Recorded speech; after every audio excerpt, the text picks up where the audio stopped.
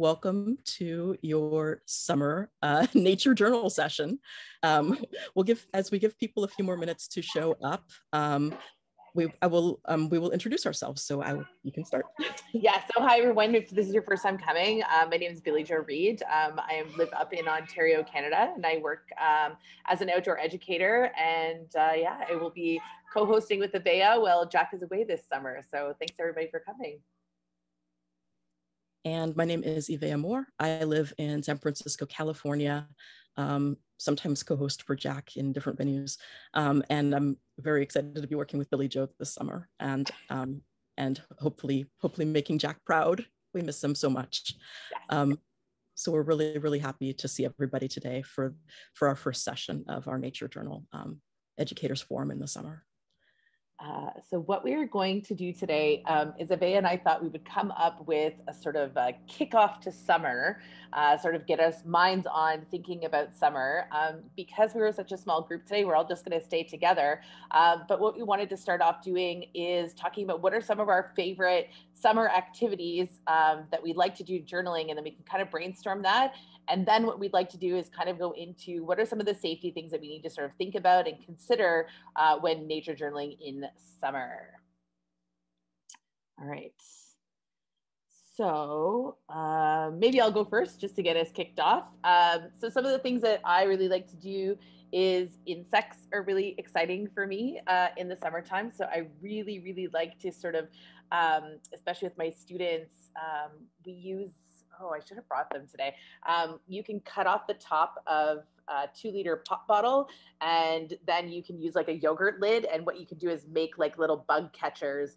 And so the kids can kind of use like a double whammy to catch the little critters.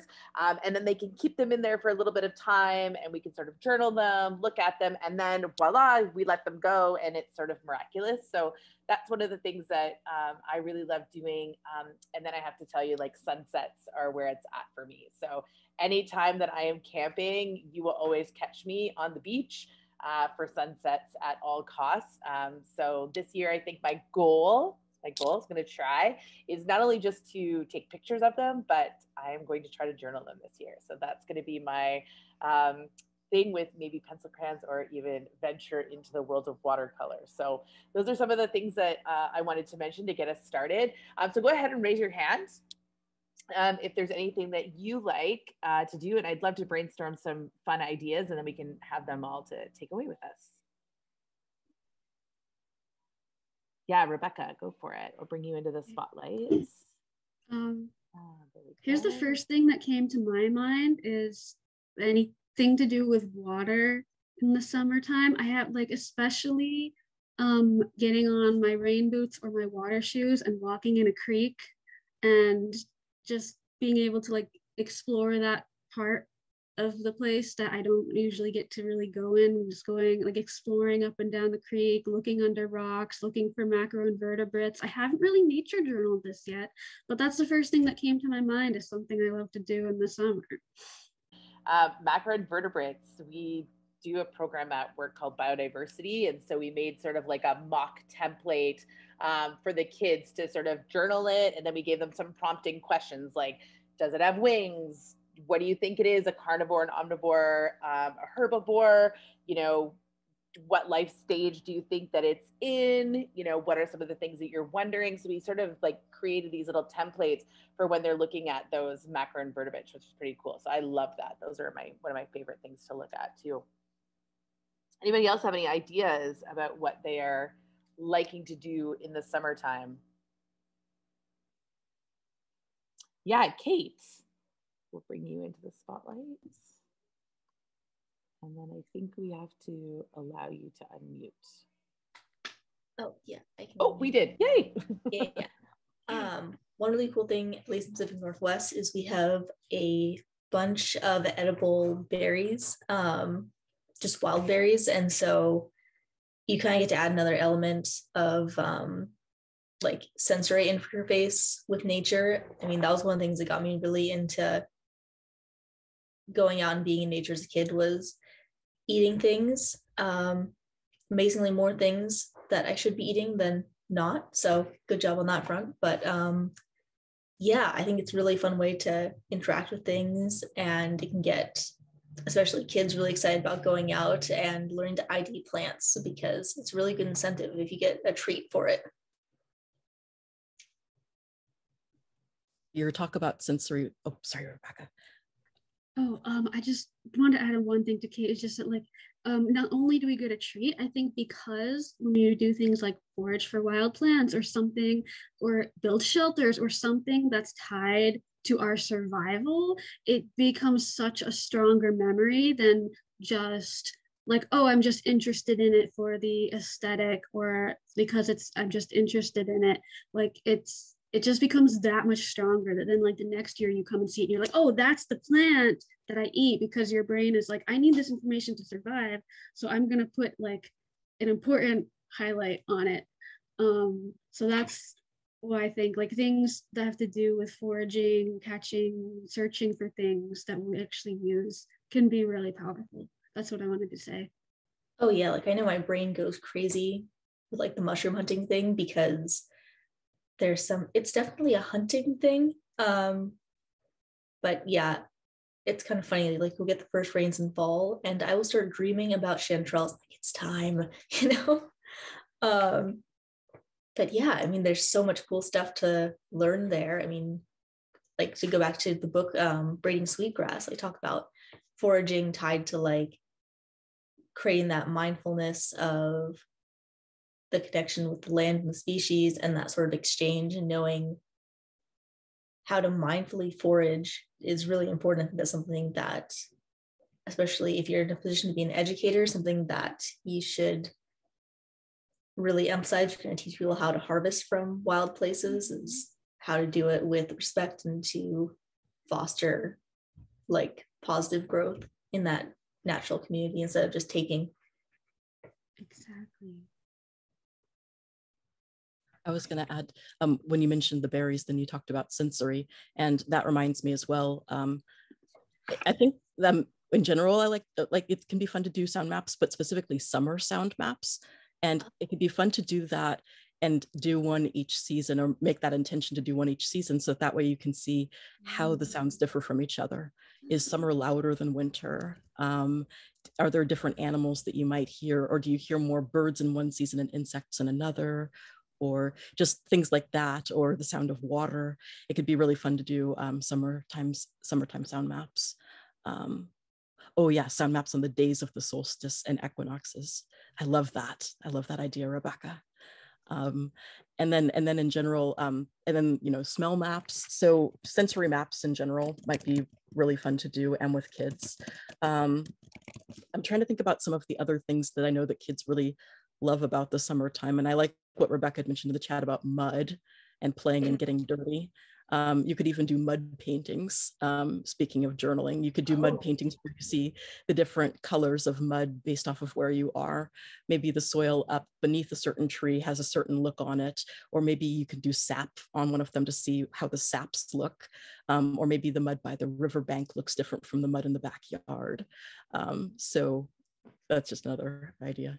Yeah, and speaking of sensory, I think also just to emphasize that sense of touch is also really important. Like, I remember in the International Nature Journaling Week group last year, there was like a discussion in the comments about like, is it okay or not okay to touch things in nature? And a lot of people were saying like, I thought it wasn't okay to touch things. I thought I wasn't supposed to. And like, yes, to an extent, we want to teach leave no trace and respecting nature, but we need to touch things at least somewhat, both to have a connection to it and for our own sensory integration and mental well-being. And yes, there are some things that are not good to touch, like don't touch poison ivy, don't touch things that will hurt you.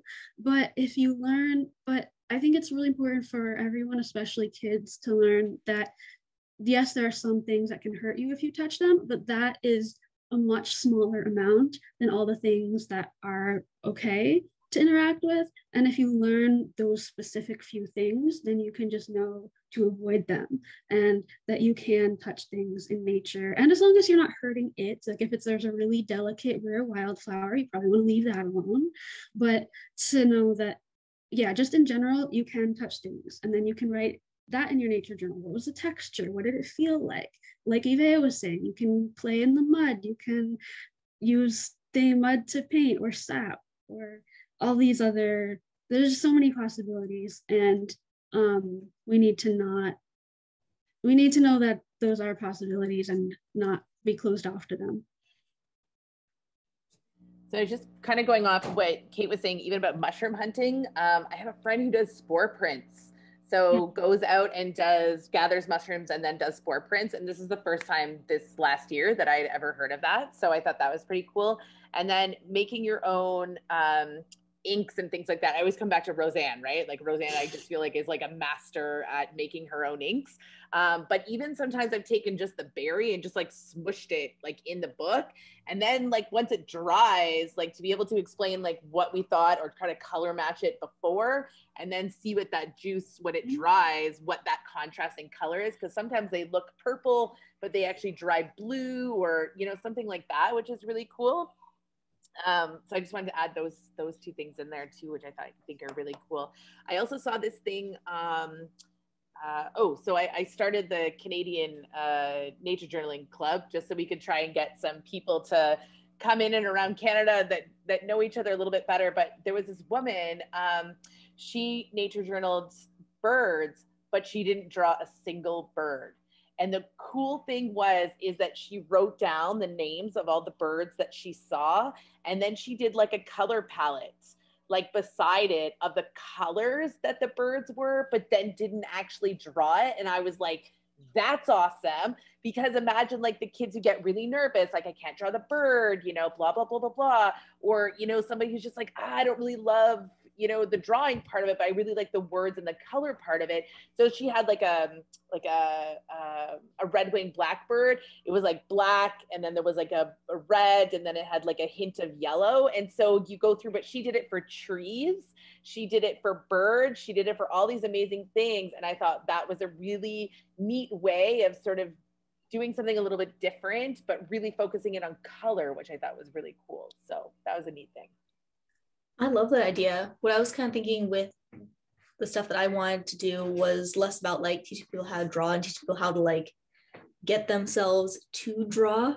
And so I love that idea because I think if you can get people to where there's putting down a bunch of marks, eventually like they'll start trusting themselves a little bit more to start making things. And I could see that as like such a great introduction to like even the activity that I want to do tomorrow, which is either a photo or video slideshow of like various birds from this one ecosystem or birds and animals. Go, if you're not comfortable drawing something or you don't think that that's something you want to do, maybe try this or this or this instead, so that like you're still, because my whole thing is like I fill up journals, I draw things like in repetition where I try to like improve by just doing like tons and tons of pencil miles. And I think that is a really intimidating part, because if you're gonna, and people are their own worst critics with art, and so it's really hard to just go like, oh, I'm gonna draw a bunch of things that I'm really bad at drawing, and it makes me uncomfortable because I'm bad at it and I hate it. You know, that's how I am with drawing people, and I still keep avoiding it. I haven't done the whole pencil miles thing that I've done with literally everything else, so we'll see one day.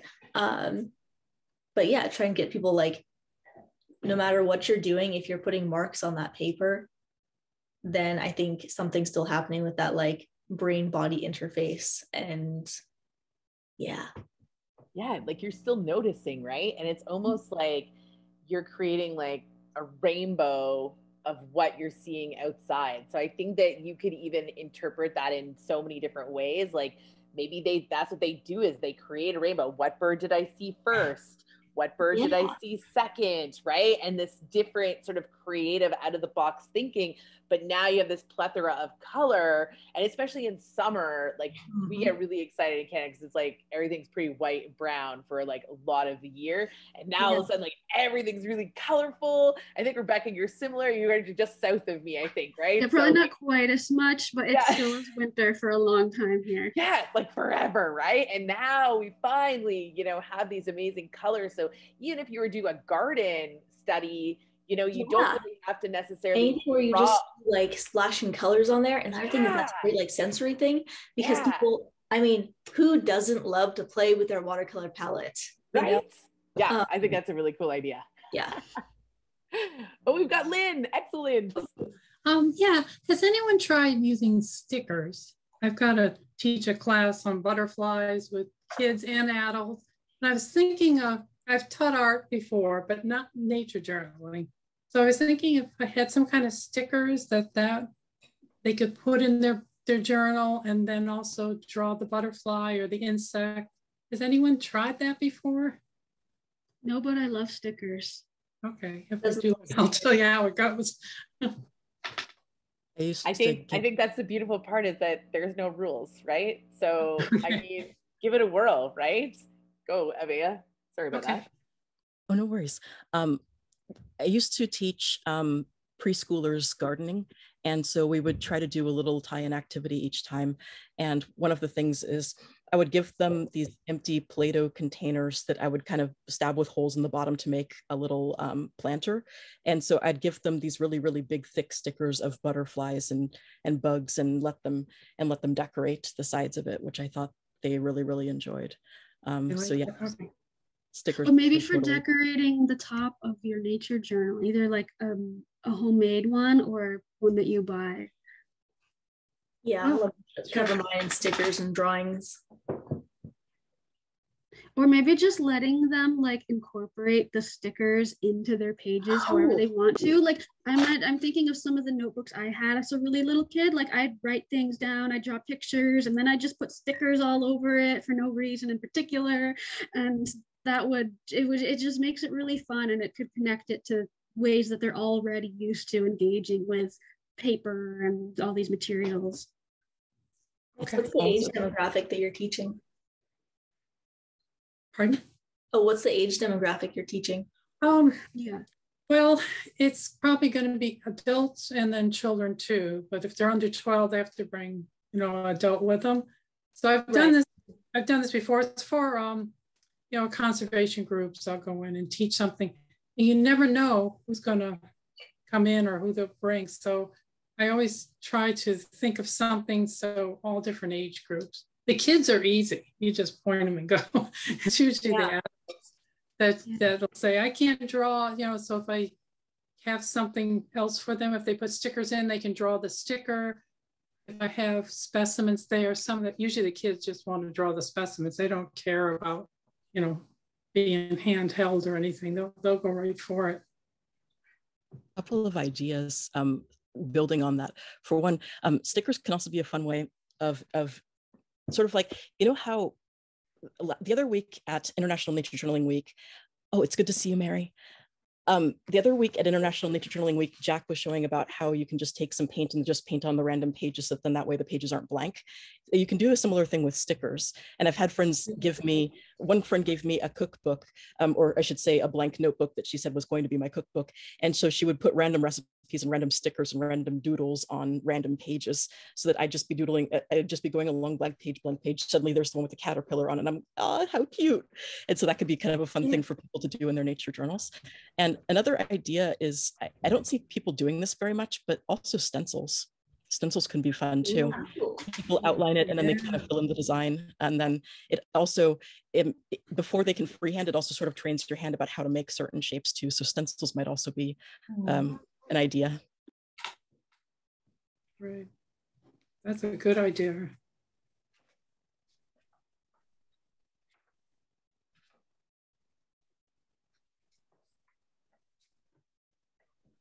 Yeah, Lenny. What are some other fun things that people, either things that you yourself do or things that you do with your kids in the summer, or things that you did as a kid in the summer? What are some other ideas that people have? I think I'm really liking these. I feel like there could be a lot more play with the water as well. Go ahead, Rebecca, and then Kate. Yeah, and then Kate next. Well, one thing that I really like to do in the summertime here in the East that I think of, that I associate with summer, is like having campfires, and it's just like telling stories around the campfire. And I know that this is not safe to do anymore in a lot of places, but for where it is, first of all, you can talk about like the different kinds of wood that you need to gather up. That can lead into where does this wood come from? What are the different kind of trees? What kind of trees are best for the fire and why? And like, how do they grow? And like learning about the trees. But I think that just like this idea of having like getting in a circle around the campfire and telling some campfire stories is that can be really like kind of similar to like share, like let's all gather together and sharing our nature journal pages like in a way that feels really special, or just telling our stories out loud, either just like, hey, we all went out and observed some things, like let's share the story of what we, you know, of our adventures and what we found. So that's something that you can do, you know, even if there is or isn't an actual fire there, you can still like gather up and have that like let's tell stories around that campfire kind of experience. Like Yvea, you remember I taught a workshop, a writing workshop Wednesday on this theme last year and how to like make up, oh hang on just a second. We had to like make up our own story, like kind of mythical, like legendary kind of stories about like how did the nature in our place get to be the way it is. And you came up with an amazing story about like the serpent of the serpentine cliffs. So that was a lot of fun. But so you could be as imaginative or as real as you want. But I think just having that, because there's something different about like, oh, let's gather around the campfire that feels a lot more special than like, hey, let's just group up in a circle and like we're all here together as a community and sharing these things. Absolutely. I love that, especially the togetherness part of it. I know a lot of people see summertime as the time when you go out and have adventures together, that it's a time to really celebrate, whether it's that you're going on that family field trip or whether you're going to scout camp and or any sort of summer camp, then it's a time of gathering a great deal too. We don't think about it necessarily that way because we think of gathering as belonging to holidays, but summertime is that as well. And I love how stories will bring the community together that way. Thank you, Rebecca. And then Kate, you were raising your hand. Yeah, I was going to say summer's a good time for tide pooling, and that's another great sensory activity because, I mean, I don't know about you, but I have my hands in there, sometimes more than my hands in the water. I mean, there's so much stuff in there, and a lot of those animals are so hardy that it's like a touch tank put there by nature. And so as long as you're like supervising things like sea hares, I know that sea hares do not care at all if you pick them up, as long as you hold them under the water and pet them gently.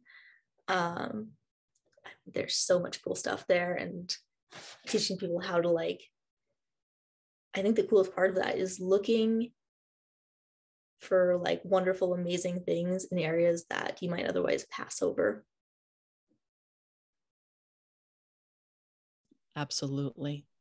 Yeah, go. I was like, we were kindred. I was just thinking that. So go. What did you put in the chat? Okay, so okay. First, I was thinking about how it's definitely like the perfect time for low tide. Right around here, it's low tide, so it's perfect time for tide pooling. I mean to say, so it's good to look at that. And then it reminded me of an adventure I had last year with some friends, where we went tide pooling at night because we're crazy. And one of the things that really struck us was looking up and seeing the stars all over and seeing the moon as watching the moon tilt so that the moon has its terminator line directly straight. And then as it goes towards the ocean, it begins to tilt is really, really fun seeing over the course of an evening. And because I live in the city, I don't get to see as many stars as most people. So the reason why the Big Dipper is my favorite asterism, not really constellation, is because it's one of the only ones I actually see. But out there that night, we could see so much. And I was just going, I mean, I could have just stared at the stars all night because you never get to see them. And so it can be fun to do that on a summer night because then it's not nearly as cold at nighttime. So you get to be out there together looking at stars.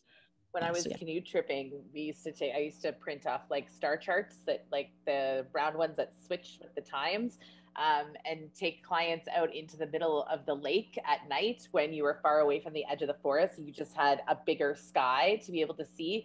And because you're out on canoe trip, you're way far away from any city light. So it's just this miraculous sky. And then if you put a red light on your flashlight, you can still see the star chart, but it doesn't affect your night vision.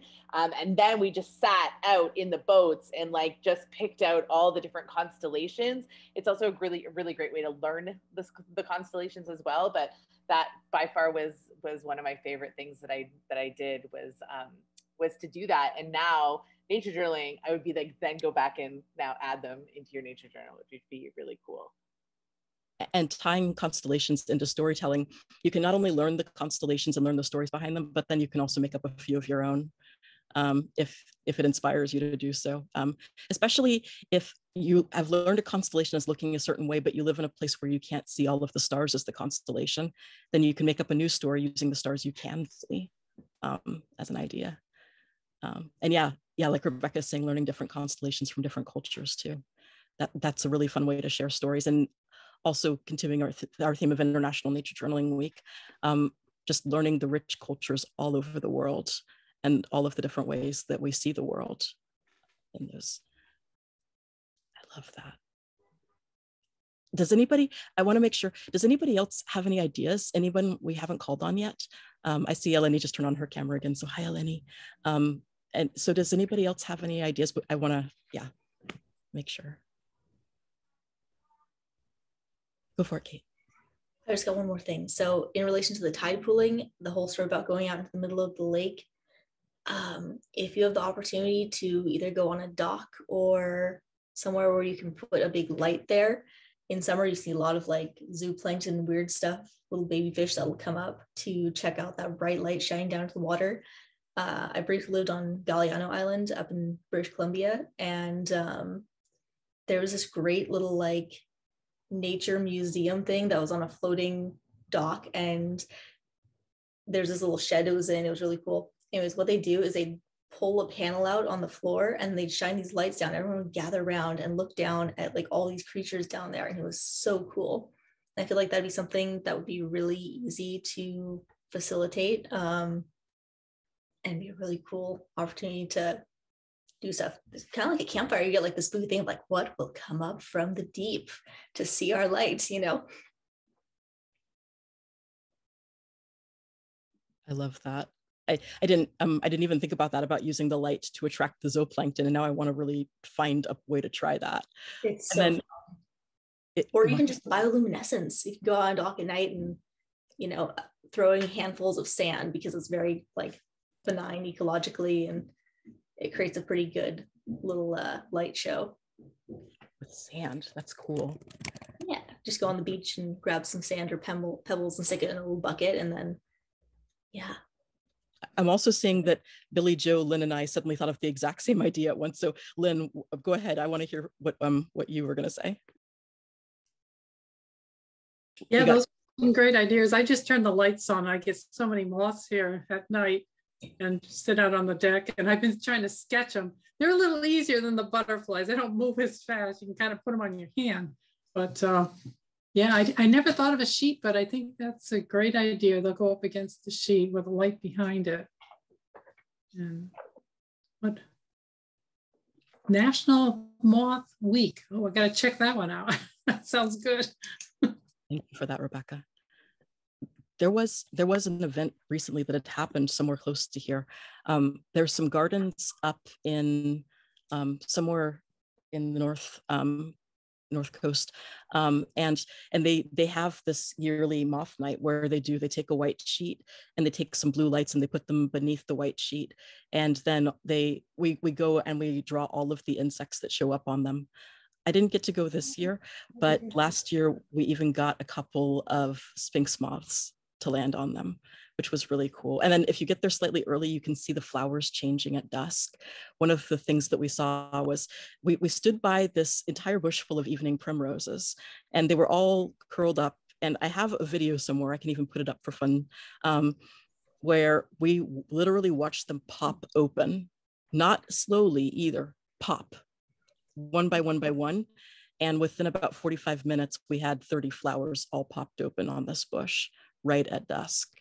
We didn't actually get to see any of the moths feeding from them, because I'm told that moths in particular really love those, I think sphinx moths. But it was cool enough just seeing them pop open like that.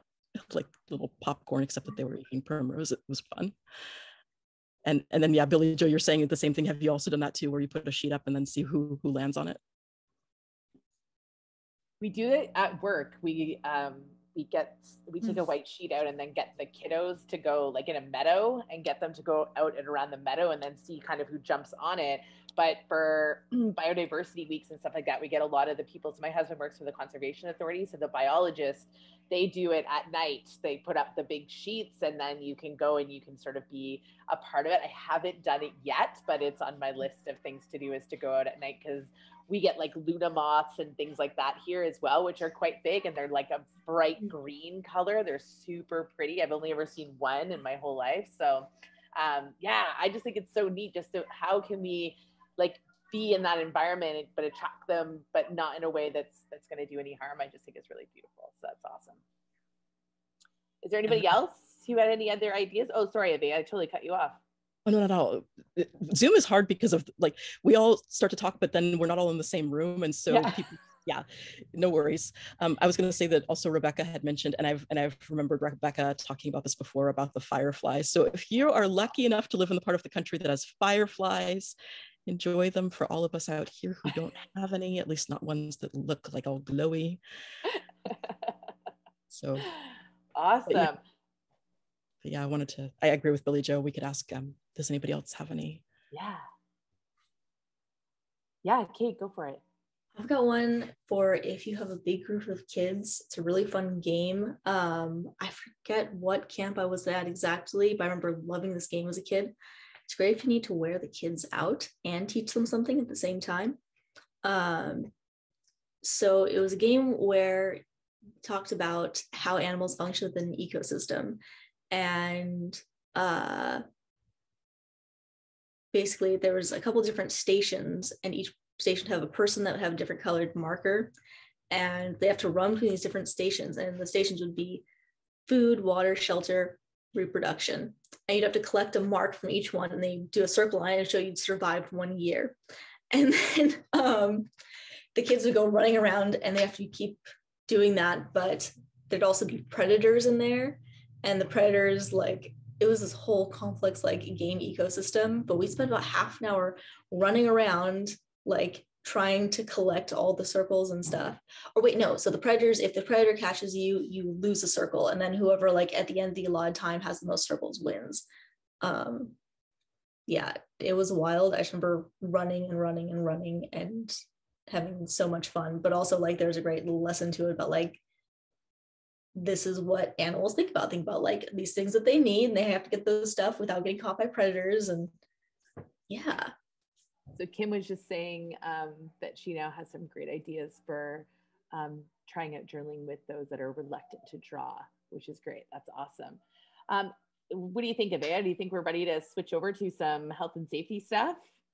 I think that'd be a good idea. So what we wanted to do is talk about, like, we've done it for winter before, where we sort of looked at like, what are the things that we need to consider when we are out with ourselves, but also with other people in terms of the health and safety. So what do we need to be sort of considering and thinking about, especially to make sure that everybody has a great day, and depending on the heat and all that kind of things. So let's talk about it, because even though we're in different regions, summer's pretty hot in North America, no matter where you really are. So I think most of it will fly between both spaces. So let's hook into that and give ourselves a super brain list of fun things that we can think about for making sure that everybody's time is enjoyable.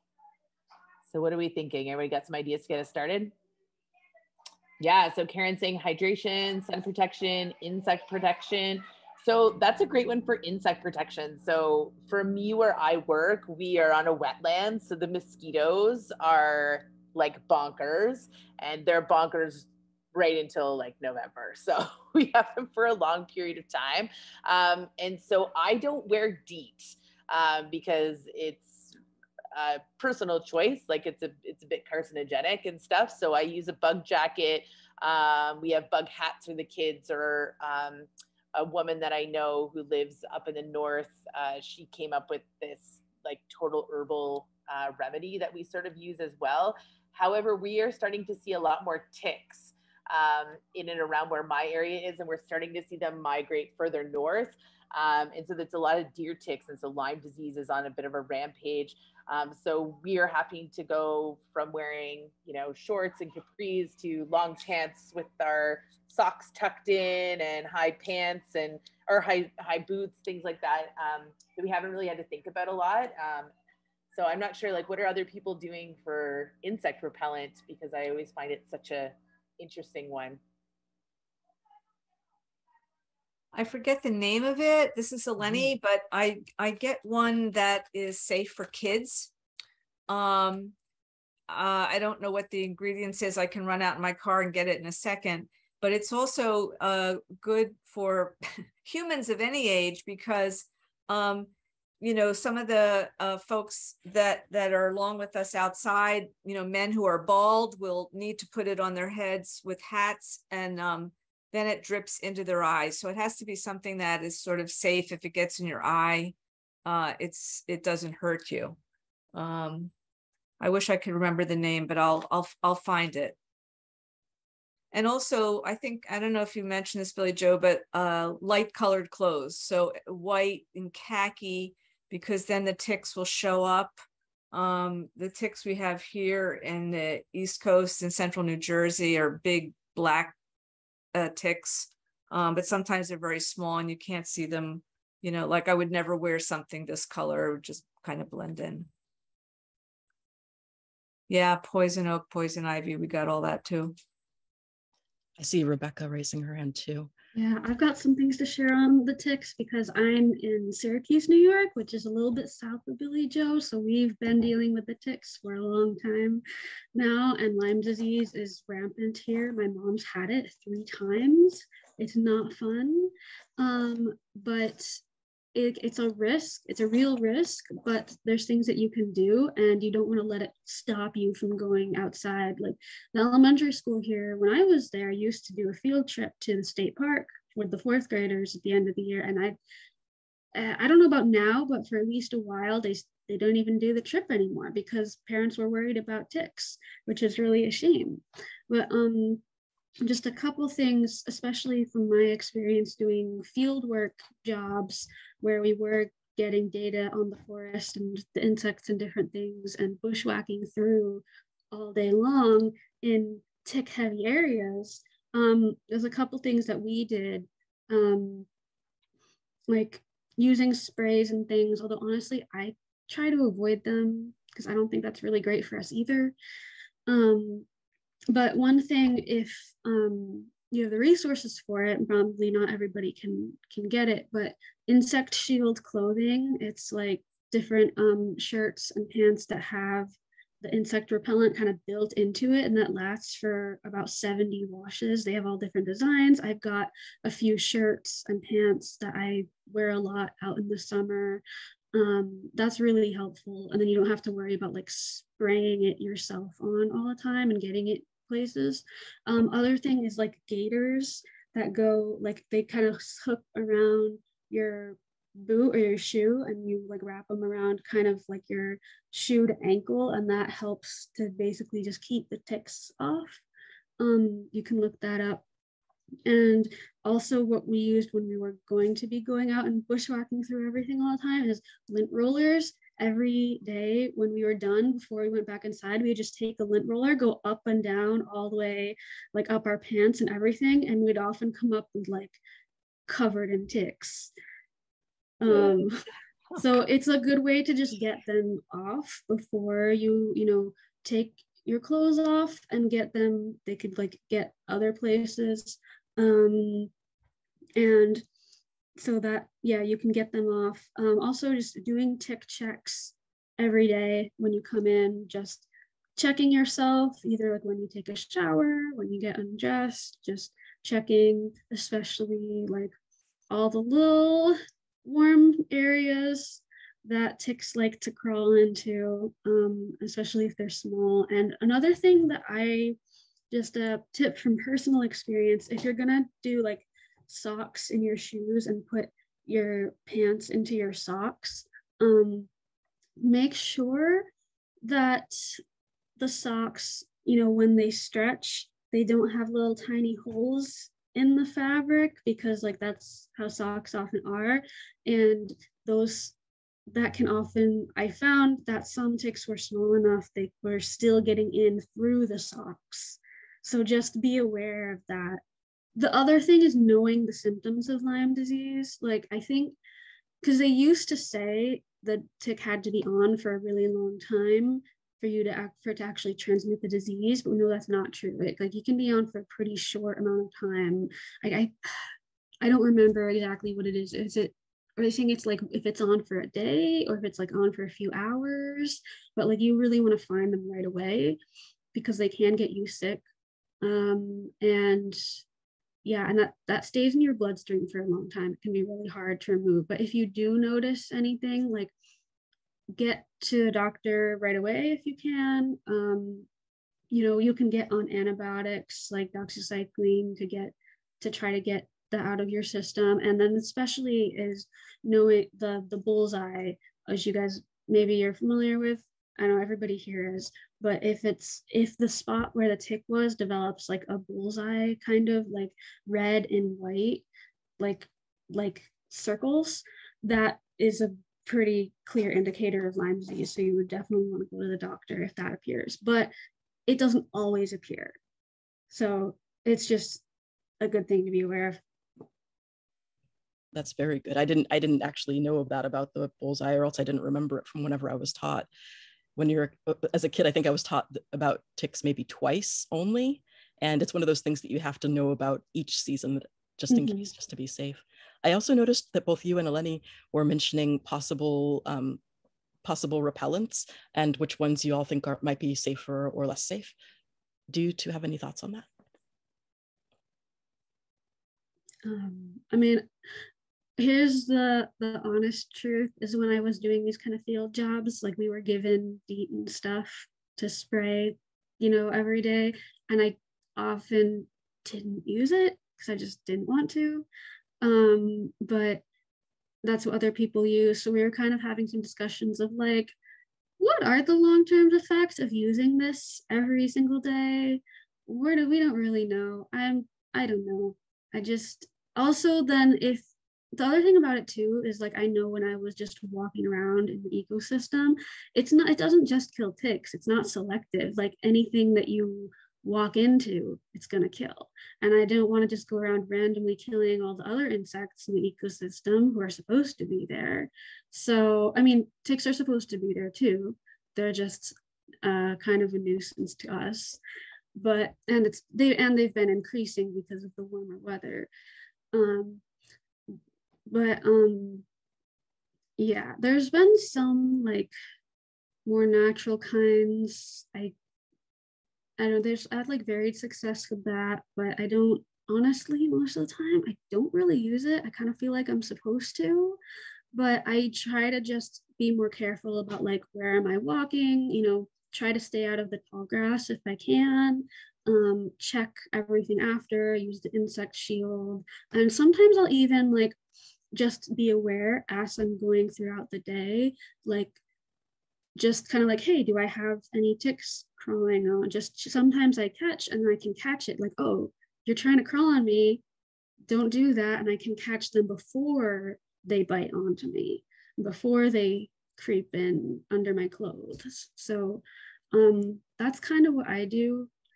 But I know a lot of people would say that I should be using some better kind of spray. I don't use spray either. I haven't in, I don't know, 20 years. So, I think also the thing is that I go outside so often, and for me it's not as much as like, oh, I'm going outside for a few hours for like it's a special event, I gotta get all geared up and put on my bug spray and everything, and then it's like it's on your hands or it's on your clothes or whatever. I think it's like I just tend to like throughout the day or whenever I can, I'm often just like outside and inside, so I don't want to have to be like putting on a spray, then you have to come in, like take a shower, get it washed off. It's like a whole ordeal, which and depending if you're on how, going in outside a lot, it doesn't work out well for me. And depending on how strong the DEET is, it will melt plastic as well. So when I was on canoe trip, a lot of the stuff that we had was plastic, and I watched sunglasses melt like off people's faces and things like that. So you have to be careful with the strength of the DEET as well. Yeah. But yeah, Eleni, go. Yeah, I guess what I'm trying to figure out how to help those that you know, I'm starting this nature journaling club here locally, and I've got some senior citizens, and so not using DEET, that's what I get that, but we have a lot of mosquitoes. So going out and about and being mindful about ticks, I really appreciate that, and one can sort of take care of it. But mosquitoes, if you get bitten and they get infected, you're the kind of person that gets infected. It's sort of, it's like you have to do something about it. Like, I can't get my husband to go with me even outdoors unless there's something to get, you know, to address mosquitoes, because they're big monsters, and yeah, we have them here as well. They bite you, they get infected, and then, you know, the guy won't leave the house.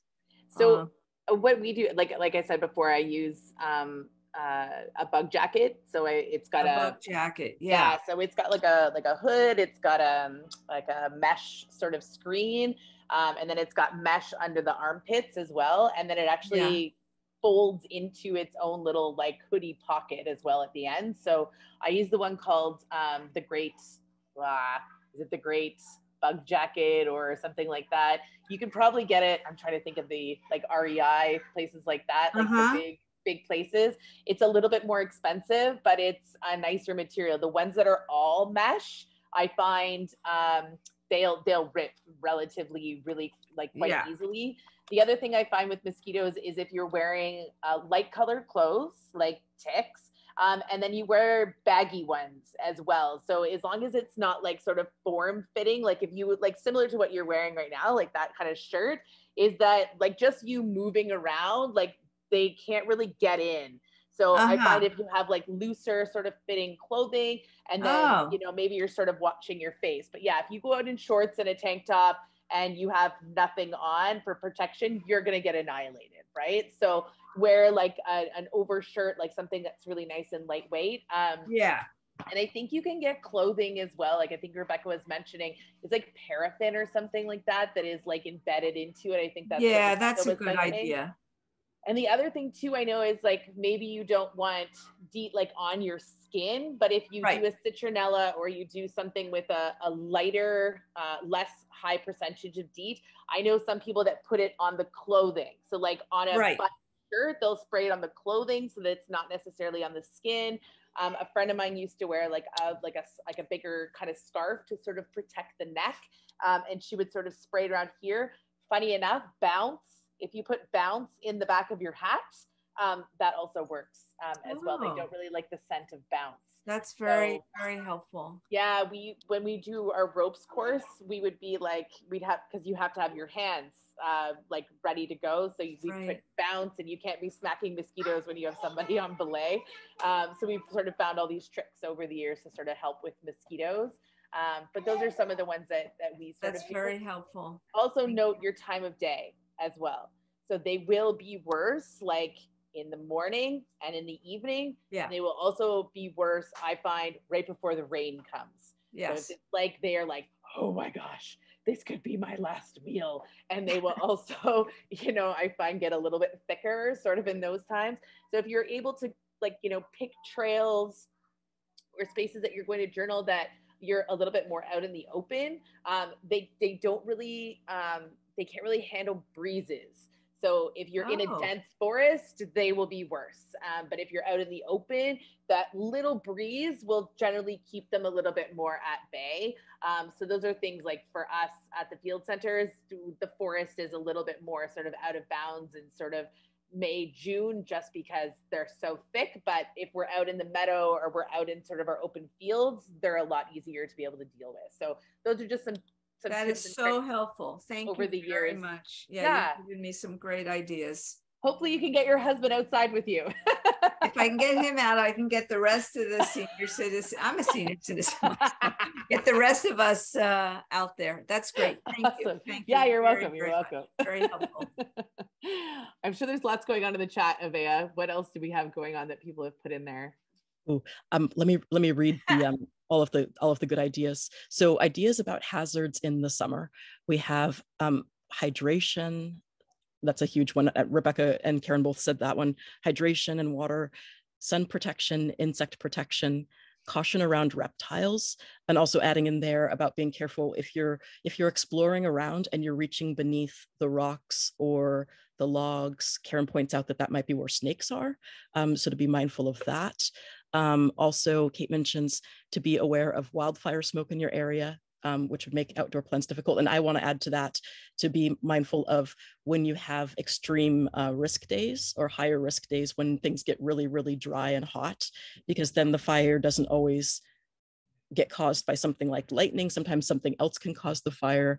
I have this one memory of I used to help sort of manage a garden down in Santa Cruz, and somebody had gifted us these solar powered little lanterns. So the idea that, they take in the power and then at nighttime the lanterns would work.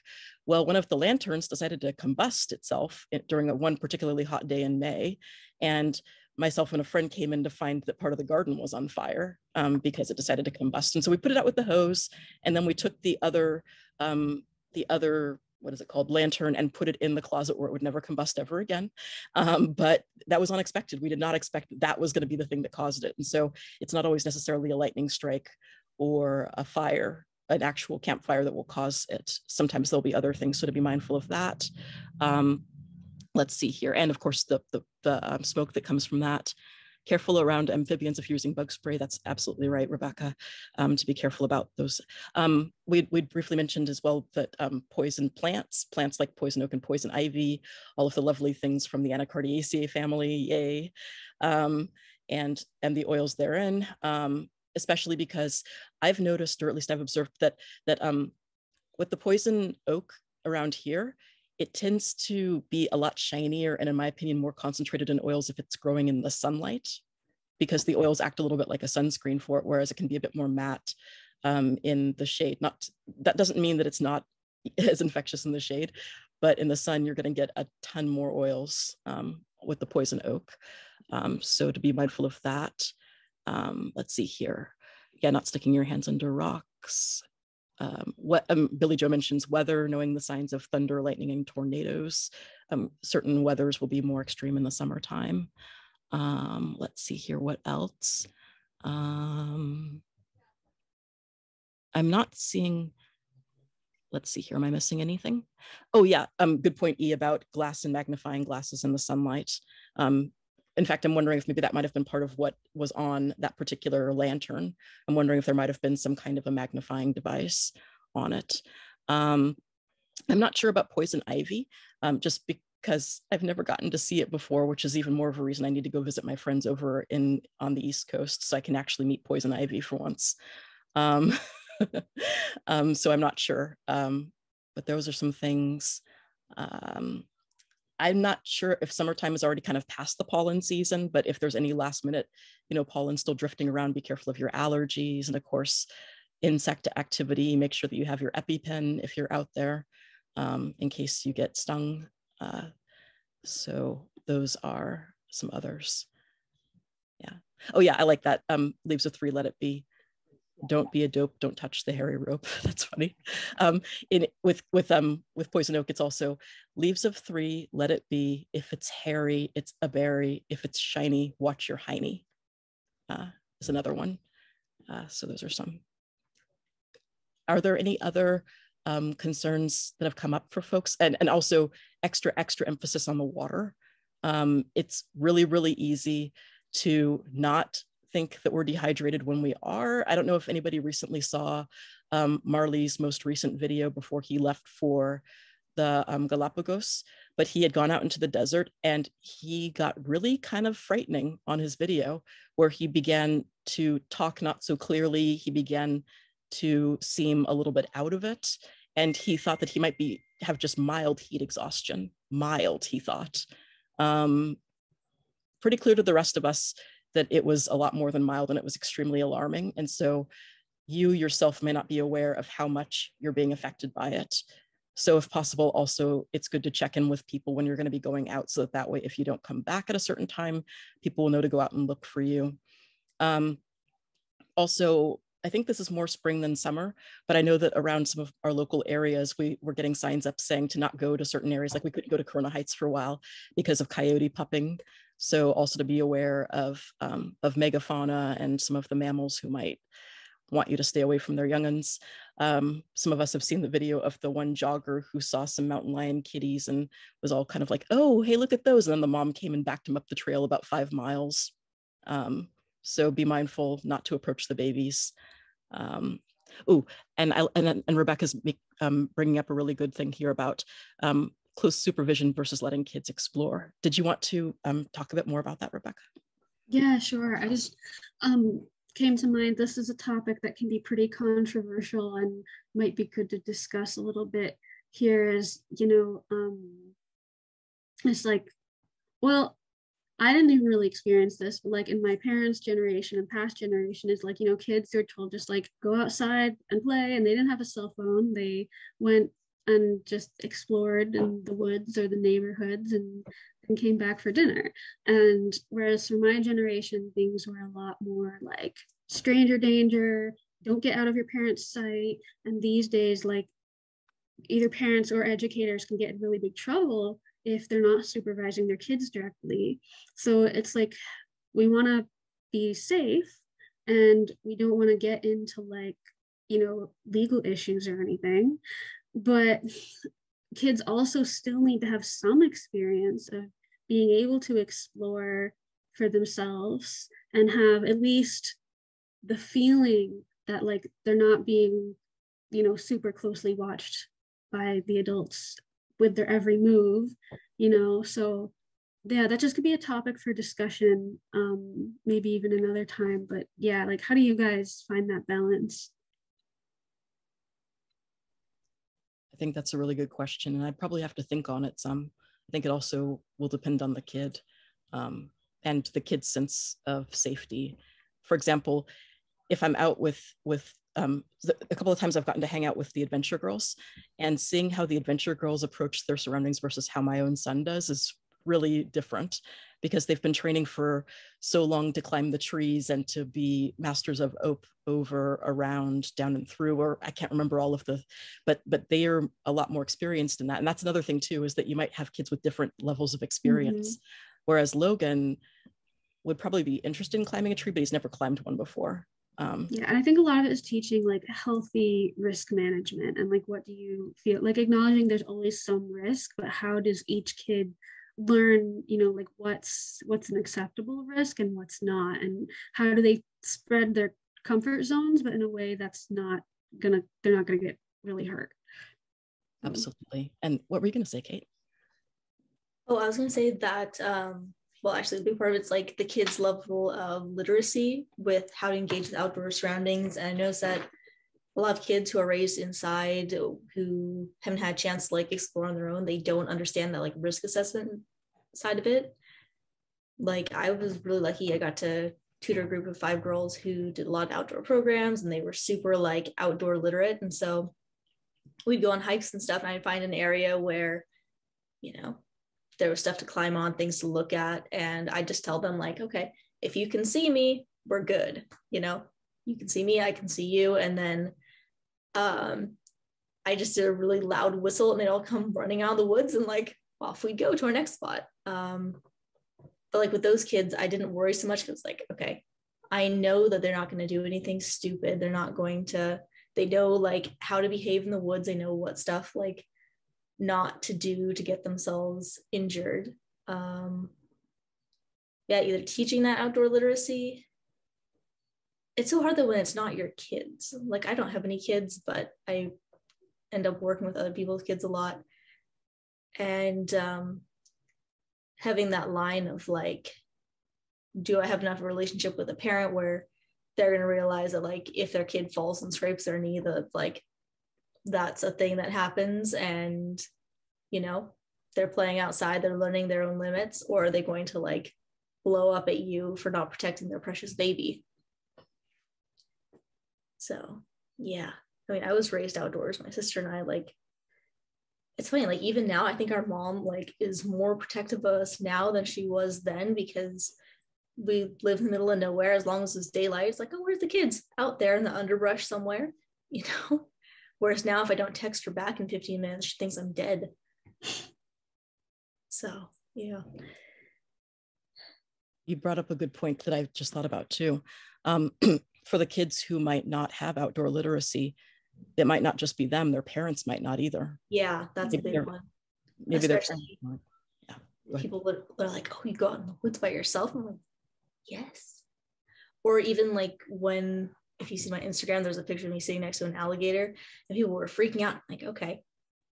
I felt safe doing that because I know how to read animals, and this thing was small enough where I'm like, okay, I'm not worried about this thing dragging me into the water. I understand that like this animal is calm. It's looked at me, it's assessed me, it's like, okay, you're not food, you're not a danger. We can sit here together. And like I totally like assess that situation and like assess my risks. And it's the same thing with like working with horses too, because it's like they're big, they're scary. It's like, yes, but there's ways that you can like be in that environment or situation, and there's just things that you do that make something that might seem scary manageable. Yeah, perceived an actual risk. Yeah. Like Joe said. That's one thing that we learned in school, is to understand the difference between a perceived risk and an actual risk. So our job at the field centers is to make sure that we're mitigating all the actual risk, right? So I am somebody who does let the kids explore off trail, but I know the forest well enough to know the spaces that I think are okay for them to do that. So in terms of, I make sure that there's not any species at risk in that area. You know, we've kind of coordinated off some spaces that, you know, maybe are a little bit more open. Maybe it's in a pine forest, you know, things like that, that there's a little bit more space. And then we talk about it before they go out there, like learning how to walk in the woods. Like you have to watch your eyes. So sometimes I'll take them off trail first and be like, watch the people behind you. You have to put your hands up. Don't just let the stick whack back. You know, like there's all these different things that, you know, you kind of have to do. But I'm also a big advocate for letting them explore. But depending on the kiddos that we're with, sometimes that's a bigger space and sometimes that's a smaller space. And so sometimes it's, this is your parameter of where you can explore. And sometimes, you know, this is your parameter. Sometimes depending on the kiddos, maybe it's just along the edges, right? So we really have to think there's more than just the health and safety of the kiddos, but there's the health and safety of the environment as well, right? And so in one of our sites that we have, like we have the Jefferson salamander, which is an endangered species. So that's not something necessarily like we are exploring around the ponds in the springtime because they're, you know, laying eggs and, you know, all those kinds of things. So you really have to know the space that you're in. And obviously now with the, you know, us seeing way more ticks, these are things that we need to think about as well. And we need to be educated so that we can have these conversations with the kids, because the worst thing would be for them to say, my parents aren't going to let me come because they're afraid I'm going to get ticks. And so just sort of being mindful. And so, you know, as a leader, I do think that you should have first aid so that, you know, the signs and symptoms of your heat, your signs and symptoms of, you know, for us on the East Coast in the wintertime, you know, hypothermia, dehydration, what are the things that we're looking for? If you've got some elderly people on your trip, like, you know, what are some other ailments? Do they have aspirin with them? Are they diabetic? Like there's all these other things that we need to consider that in the heat can be sort of ramped up to extra levels. So yeah, so salty snacks, sugary snacks, because with diabetics, it's always good to make sure that you have sugar tablets, right? And depending on how far you're going, you have to be thinking about water purification, because if you're going on a hike all day, that you're going to be nature journaling out on a 10K hike, you're not going to take like 5 liters of water with you. So if you know that there's streams and creeks, like you need to think about how you're going to purify your water. Is there enough for everybody? Am I using a pump? Am I using tablets? Like all these different things that we need to sort of consider to make sure that everybody is really safe. And so some of that comes from my canoe tripping background, and some of that just comes from being at the field centers with all the kids too. And one last thing I wanted to point out is that culturally, we have to remember as well, because where I work, there is a ton of kiddos who are just moved to Canada or they're first generation, and they are coming from countries where it is very scary to go in the forest because there's lions and tigers and, you know, dangerous venomous snakes and venomous spiders, and it is not the place that you're able to go. And so, you know, it's easy sometimes for us to be like, no, we don't have those here, you know, what are you talking about, ha ha ha ha. And you're like, well, no, we have to remember that's a ha ha ha, because that's where they come from, and that's a real concern. So I actually love when the parents come on the trip, because then not only do I get to give the kiddo the information, but I get to give the parent the information and make them a little bit more comfortable that, you know, where we are, yes, we have one venomous snake in Ontario, but knowing where those pockets are that it lives, and, you know, Southern Ontario, we don't have a lot of bears, and being able to have those conversations that your local parks and conservation areas are a fantastic place and very safe for you to go. But here are a couple of things that you want to keep in mind. So I want to add on to what you'd said too about water and when you're out for a long time. I think that it's also a good thing to, if you're having a program where people are coming and they're expected to bring their own water bottles, emphasize that, but then also have a few spares in case somebody didn't bring one, because that's the worst thing for them to not have. If you're out there, you're going out there and then somebody collapses, no. So have extras. And also that's a good point about how for some folks that the risk might be higher where they come from about going out in the woods. And also there are still risks in the woods where we are too, even if they're not, maybe they're not as high as in some places, but they're still there. And so it's good to be aware of that.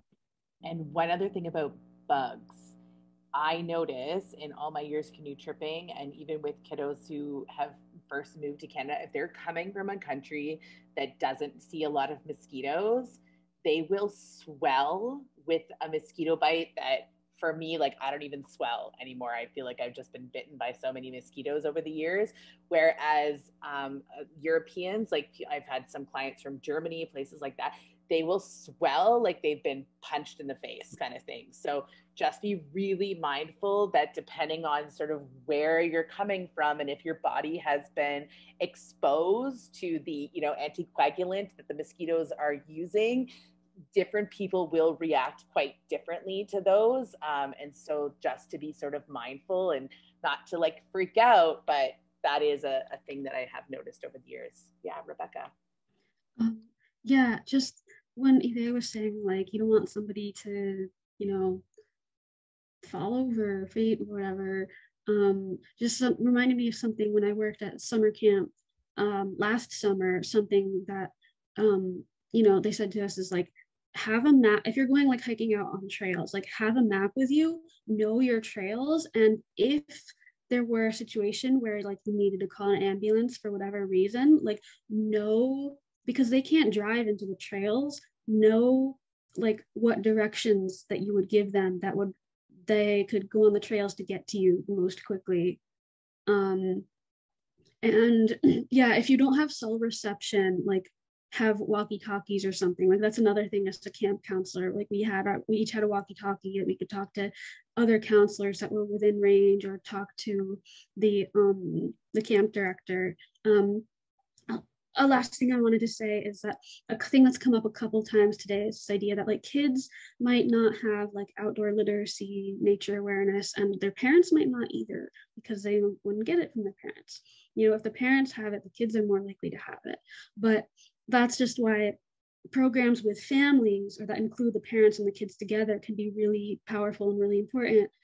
Because otherwise the kids come to a program, they learn some new things, they can be that way for a little while, but if it's not supported when they go home, then they'll probably just forget it or lose it. Or, you know, the connection to the parent is so much more powerful than to any other educator, you know. So if we tell them like, hey, it's okay, you don't have to be afraid of these things, you know, you can do things this other way. But then if they go back home and are told the opposite, or are just not supported in that, then they'll probably just lose it.